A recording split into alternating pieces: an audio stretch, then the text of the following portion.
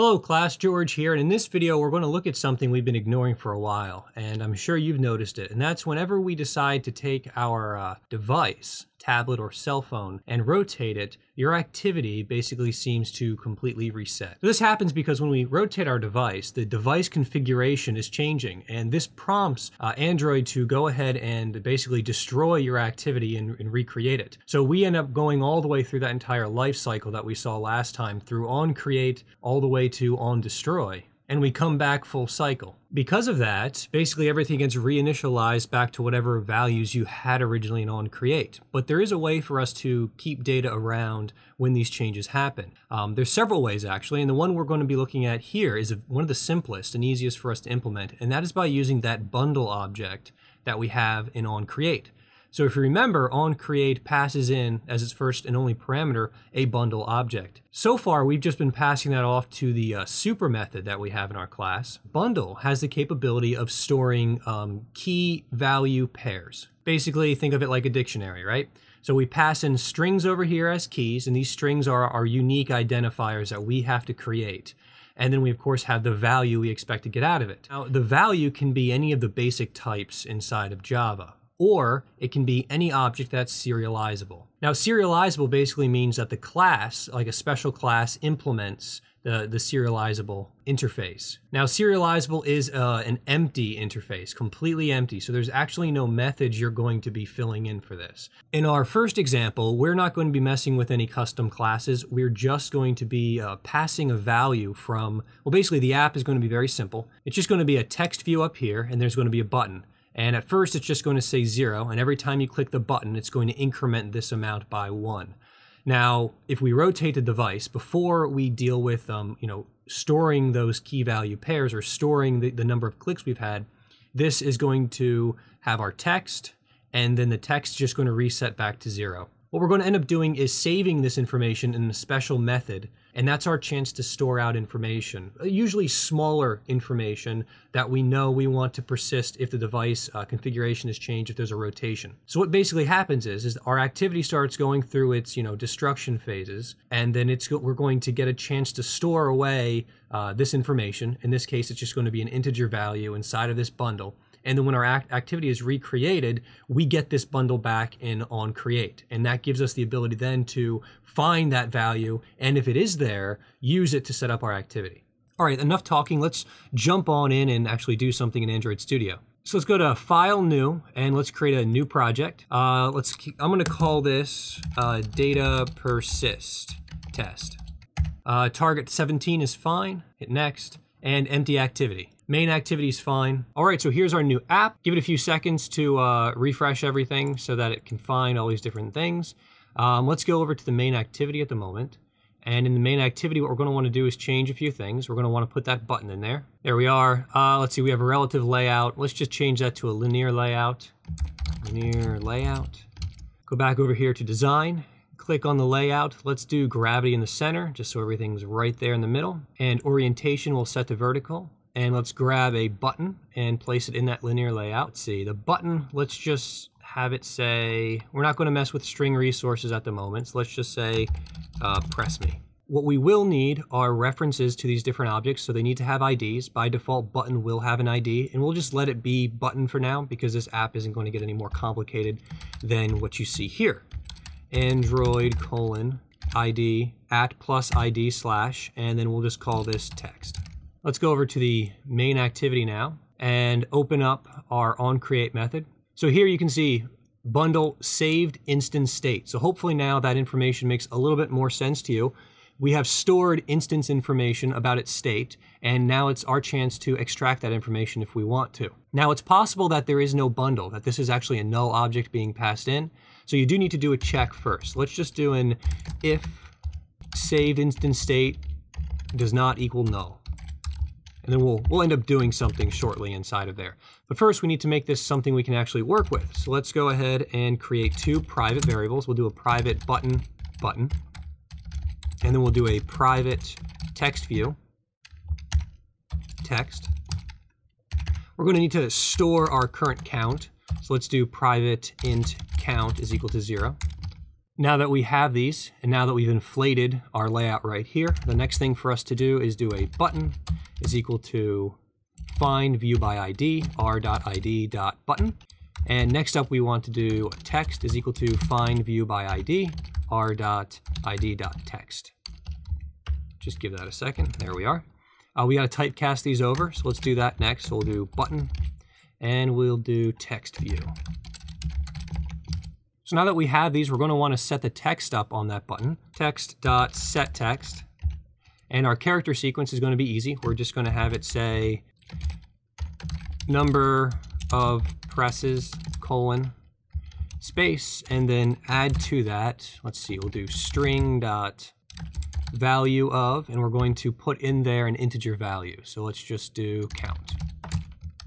Let's create our callback for the button. So we'll do button dot set on click listener, new on click listener. We'll use an anonymous class in this case. And inside of here, and when this button gets clicked, we're going to want to increment count. So let's do count plus plus. And then after the count is clicked, we're also going to want to update the text. So we can just grab that line and paste it right there. Or if you want to, you can make a function that calls update text. So with this as it is, when we press the button, it's going to increment text, and the value here, the string is going to update as well. We are not storing any information at the moment, so we're going to run into a problem where if we rotate the app, well, we're going to lose all of our button presses. So let's go ahead and run this app.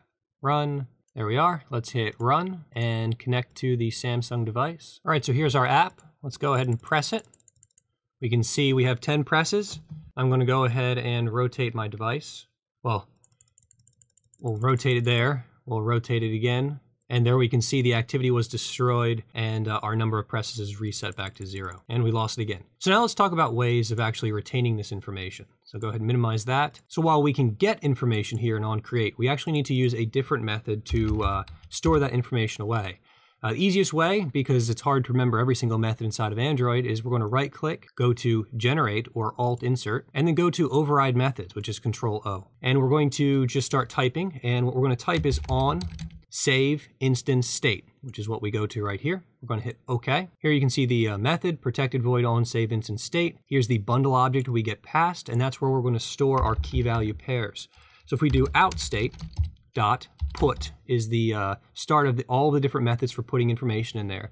For us, we're going to be dealing with put int, but there's lots of different types, so I recommend you go through and check it out. Characters, arrays, sequences, floats, and really importantly, put serializable. That is, if you create your own classes that are serializable, you can put those class objects into this bundle and pass them around. And that's a great way if you have a large collection of data or information about a character or something else that you want to persist. That's one way of storing the information and bringing it from one side to the other. And we'll look at put serializable in just a few seconds after this app, where I'll show off a pet application that we created in the physical version of this Android course. So let's just do put int. Put int is going to take a string and a key. So let's go ahead and give it a string. Now we want this string to be the same thing always. So it's a good thing to create a public final static string, and we're just going to call this tag underscore count.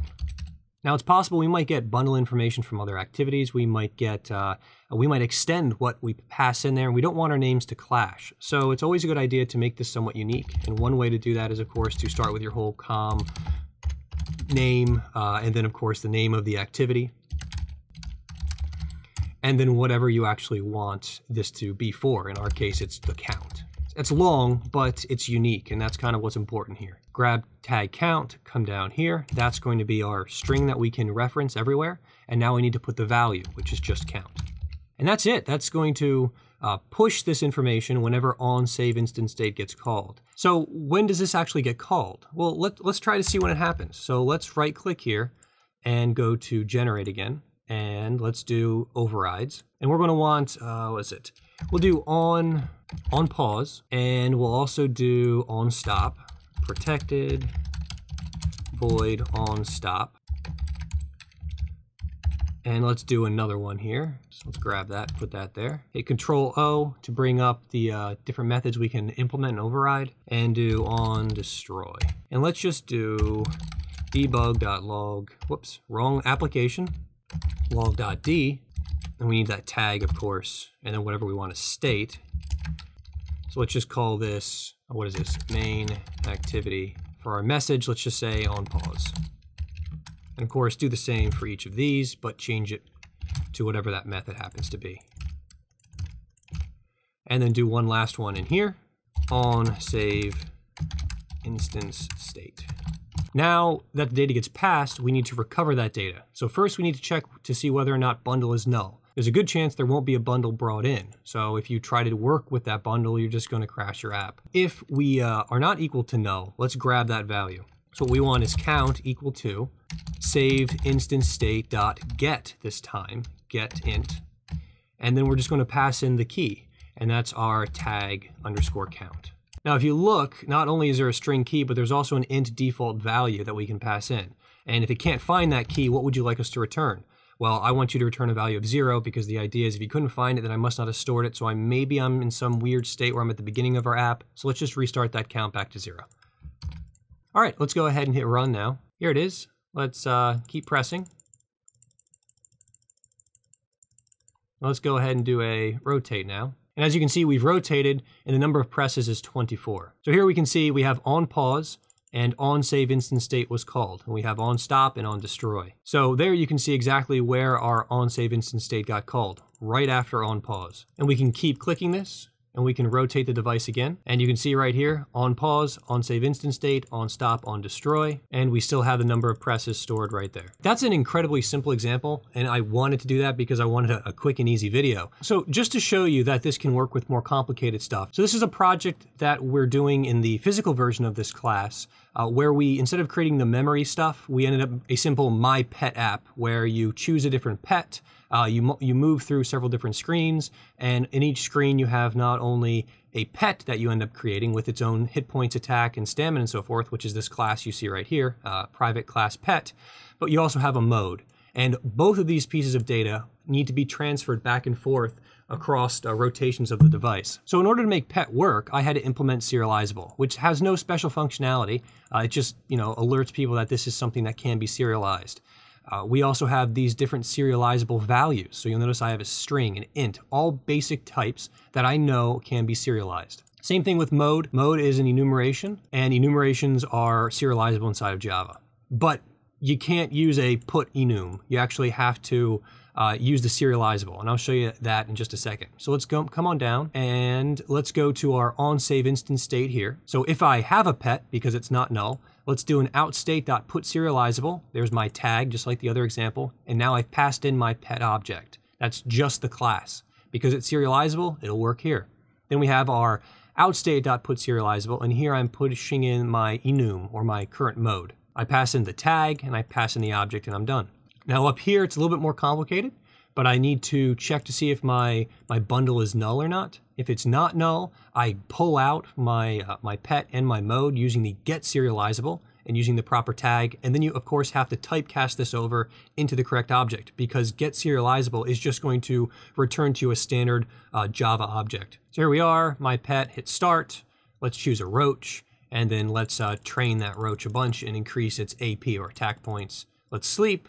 Let's eat and sleep and train and eat and sleep and just get the numbers to be different. So my stamina is locked out and these buttons become disabled whenever my stamina gets too low. Let's go ahead and rotate this device.